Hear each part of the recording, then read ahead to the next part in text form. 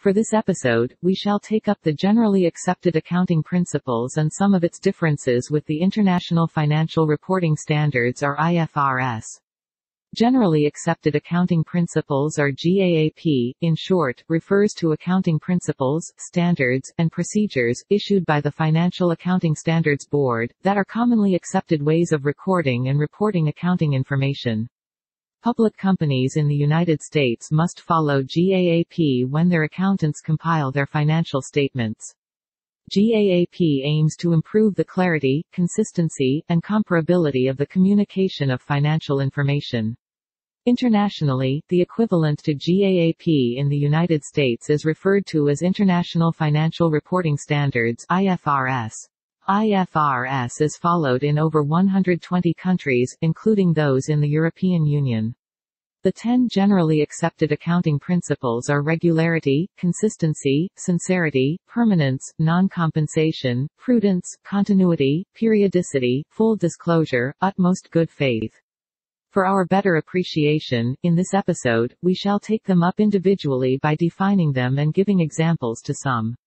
First in our list is Number 1 Principle of regularity. This concept presupposes or assumes that the accountant has complied with GAAP rules and regulations as a standard. Number 2 Principle of consistency. This means that accountants are expected to apply consistently the same standard throughout the reporting process, from one period to the next for comparability purposes. In case of any change or update in the standards, the same should be fully disclosed in the footnotes to the financial statements. Number 3 Principle of sincerity. This means that accountants must provide an accurate and unbiased depiction of the financial situation of a business. Number 4 Principle of permanence of methods. This means that there is permanence in applying the procedures and standards used in financial reporting for comparability purposes. For example, the accrual method when used at the start of the business should be used all throughout the life of the business. Number 5 Principle of non-compensation. This means that there should be full disclosure of financial information, both negative and positive. This should be achieved without compensating debt by an asset or revenues by an expense. Number 6 Principle of prudence. This means that the financial data representation should be based on facts or well-informed judgment and not on speculation or guesswork. Number 7 Principle of continuity. This means that it is assumed that the business will continue its operation in the foreseeable future or closure of the business is not in sight. Number 8 Principle of periodicity. This means that entries are time-bound or should be reported in their appropriate period.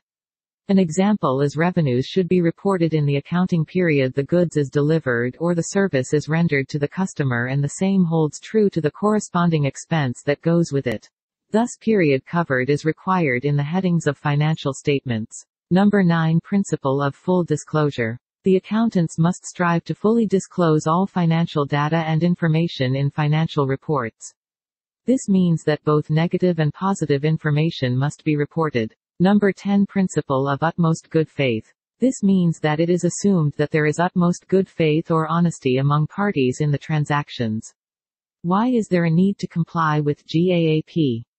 If a corporation's stock is publicly traded in the U.S., its financial statements must adhere to rules established by the U.S.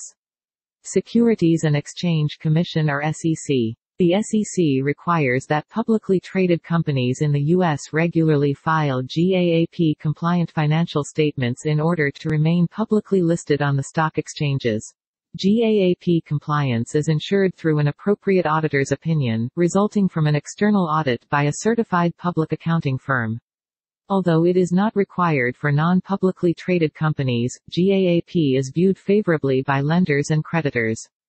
Most financial institutions will require annual GAAP-compliant financial statements as a part of their debt covenants when issuing business loans.